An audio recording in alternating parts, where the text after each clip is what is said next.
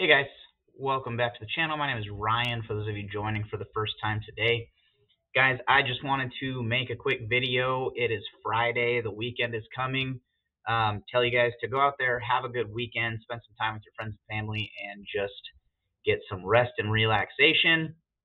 Go see a movie, watch some football, do what you got to do to just be able to relax and enjoy yourselves this weekend. There are some good movies out in the theaters, so go out there, check one of those out, and then come home and watch your favorite football team or whatever it is that you do on the weekends. Guys, we finished the day green today when the rest of the market was red. That looks good for us just in our minds, right? Like, we know that these numbers are not where they need to be. We know that this is just, it's another day and we're ready to keep rolling with what happens. But it's good to see that, like, that the market didn't drag us down with it, because in the past we've seen that when, like looking at, what the S&P did today, the NASDAQ were both down over 1%. NASDAQ was down 1.5%, and the Dow was down almost 1%. Usually when that happens, we're down way more than that. All right, and that didn't happen today, and that's really good to see. Sentiment might be changing a little bit, or it just happened, right? The additional shares have now hit what are showing on the outstanding shares. If you're looking at Gore-Tex, it's no longer 158 million, it's 198 million. So there are now the more shares in the market that we didn't see the decrease in that, and there will be more shares available to borrow initially. Looking at Stonko Tracker, it showed that there's like 5.7 million shares available to borrow. That's fine. All right. When you look up stuff about dilution online, it shows, like a lot of what's talked about is that it decreases the shareholders' ownership of the company, right? Like, we all understand that. We all know what that means. What it doesn't tell you when you Google or look up in wherever you look up what dilution is, it does not tell you what apes are doing, okay? That is not built into Google's algorithm yet, okay?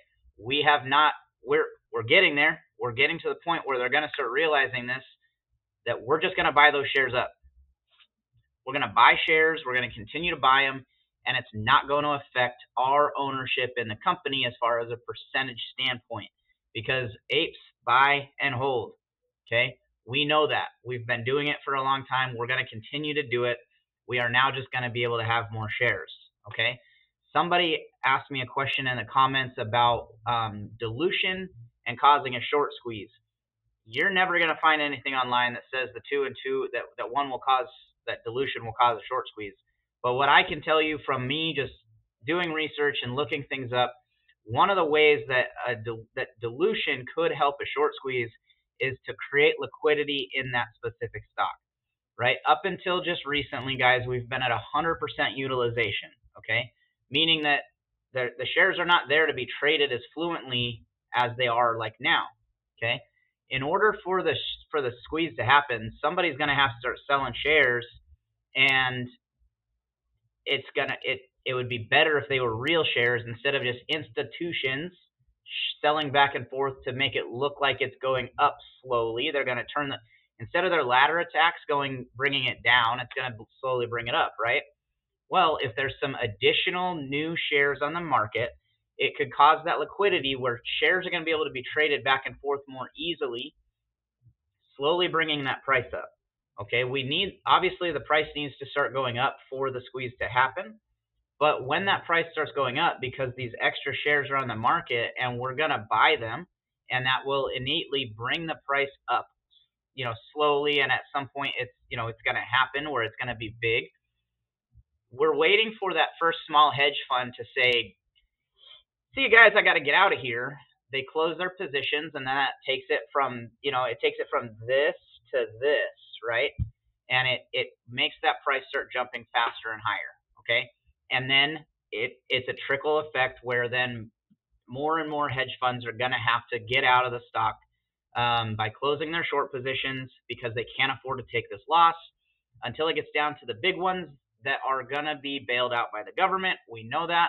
some of these little ones would not get the same bailouts as the bigger ones would. So that's why I think that a little hedge fund is going to be somebody who starts to get out of the process first, so that they can still survive and live this, tell the tale of how they survived the MOAS of 2023, 2024, whatever year it happens in, guys.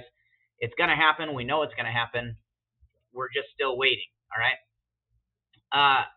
More than that, the fundamentals of the company are continuing to get better, and we've talked about that enough. One thing that I'm going to mention about it that I think is going to make a big difference, and Adam Aaron mentioned it in his tweet, talking about getting through the writers' strike and the strike that's going on throughout Hollywood. I'm excited for when that settles, right? When you look at other strikes that have happened, and once things get resolved, typically after a strike, you see just amazing work come out of these people because they feel refreshed and they feel validated in what they just went through. So all of a sudden they start just producing a lot better. So this writer's strike, once they get this stuff figured out, I imagine there's going to be some amazing movies that are being written after this, because hey, we feel very, we're validated in what we were going through. Now we're going to go out there and we're going to put out the best stuff that we did to prove that what we were fighting for is the truth and is right. And I'm excited about that. All right. There's been a lot of great movies that have come out. I think there was a period of time where there weren't such great movies, but of course COVID happened and it slowed down movies coming out. And so I think we're seeing some of those trickle into the theaters now still, but there's going to be some awesome movies coming out. There's going to be some awesome like comedy shows, like one of the radio stations I listen to in the morning. There's comics on there all the time, and even they talk about the writer's strike and how it affects their business. What does comedy have to do with the AMC or the movie theaters?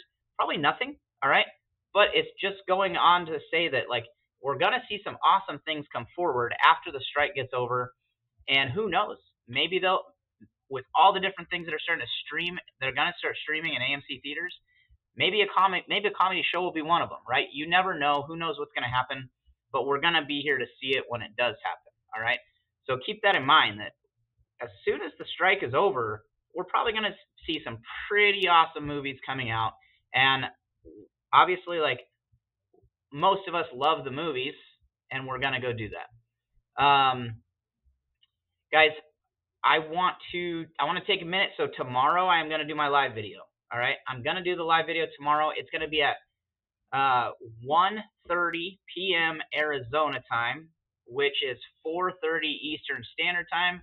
And I will put I'll put a message out in the community tab on YouTube later, so that you all can see that and try to figure out whatever time zone you're in and where that kind of lines up with you. If you don't know, the easiest way to do it is get on your cell phone, go to the world clock, type in Arizona, and just see the difference of time, right? It's pretty simple to figure out, so you shouldn't have a problem there. And if you're watching this and you want to get the notification, go ahead and hit that subscribe button so that you can join into that live video when you see it pop up on your notifications tomorrow afternoon. I want to remind you guys that my purpose for this live video is for all of us to just connect with each other. My main motivation behind doing this channel and the live video, or the live stream tomorrow, is to keep the motivation, keep the positivity going. I will not answer questions that are dumb or negative, or I'm not going to respond to you if you're if you're talking crap about me or whatever. Like, go ahead and do it. It's not going to hurt my feelings. I'm not going to waste my time answering you. I'm going to talk to the people out there who have like genuine questions, or that just want to, just talk to talk. Bring a drink, bring something. It's going to be we're just going to be hanging out as friends, drinking and chilling with each other. I am going to have some sort of probably bourbon or whiskey and probably a cigar. I'm going to be sitting outside talking to you guys, and I look forward to that with you as well. I know that I won't be able to see you, but I'm going to know you're out there with me. So when it happens, I'll mention it again tomorrow. Let me know in the comments what you're drinking, or if you're just drinking water, like, that's great too. if there's a topic that you want, that you like specifically want me to talk about, let me know. Because obviously, like, so I'm gonna be honest, I'm not gonna have to type obviously my answers out because it's not a comment thing, but I want to make sure to get to everybody's questions or comments or whatever that I can. So if there's a topic you want to talk about, let's start with that. And so leave me a message in the comments so that I can see it and talk about it tomorrow.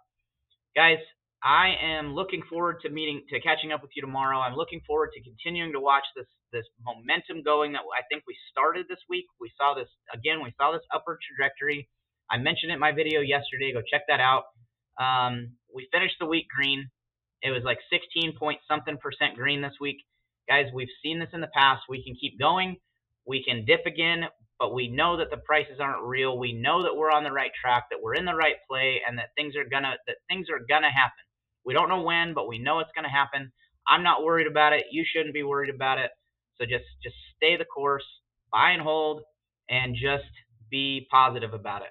All right, guys, I'll talk to you soon. I look forward to seeing you tomorrow. Stay positive, stay motivated, stay motivating. Later.